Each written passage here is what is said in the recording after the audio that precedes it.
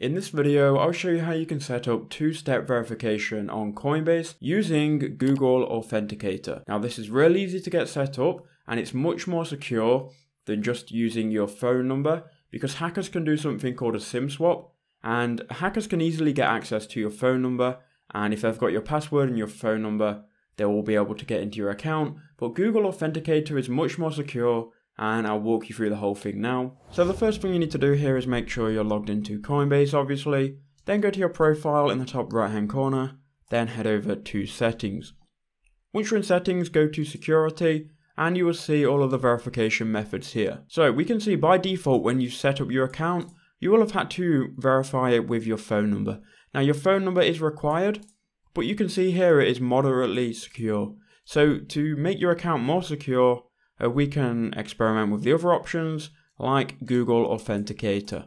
So I'm going to show you how you can get this set up. We're not going to be doing security key in this video.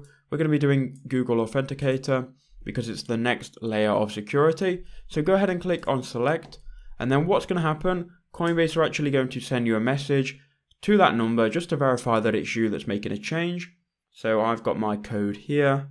Okay, so now I've entered in that code, I'm going to confirm that. And I've kind of just told Coinbase that it's me. Now what we need to do, we need to go ahead and scan this QR code. Now we need to scan this QR code in a specific Authenticator app.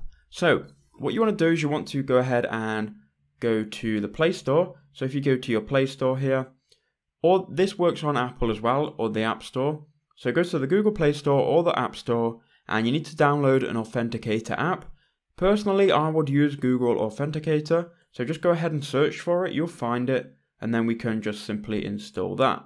It looks like I can't download it with my screen recorder, so 1 second, I'll be back. Okay, so now we've got that app downloaded, it didn't take longer than a minute. We can now open the Google Authenticator app, and here we go, we can now set up this Authenticator. So we're going to click on Get Started, and what I'm going to do is I'm going to scan a QR code, so you will go ahead and click that. And then click allow, and then you're going to get a camera, and we just want to simply scan this QR code. Now what it's going to do, it's going to give you a 6-digit PIN here, which you need to go ahead and enter into Coinbase. So this PIN is going to change every 30 seconds, so just make sure you're entering in the right one. Okay, so after entering in the code, you can see now we've successfully enabled it, and you can see down here that we've enabled the Authenticator app.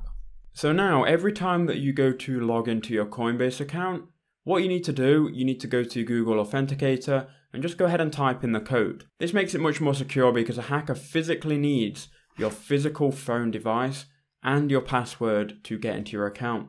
But I hope that helped you out. Watch this video here if it's useful, and make sure you subscribe for more crypto tutorials.